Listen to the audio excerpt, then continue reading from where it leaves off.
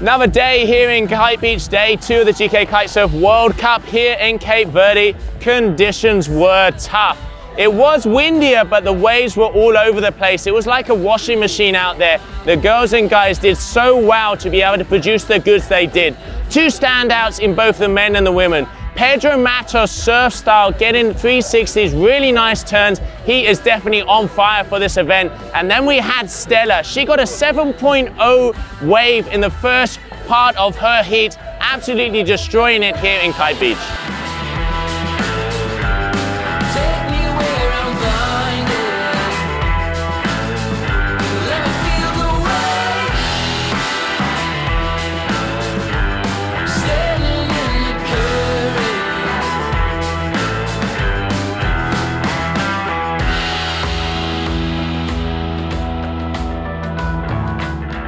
We only did round 4 of the men and women here in Kite Beach today because we are waiting for the machine, the beauty of Ponta Preta to come through. There's some energy at the end of the week. We are hoping for that to come our way and close this event as it deserves.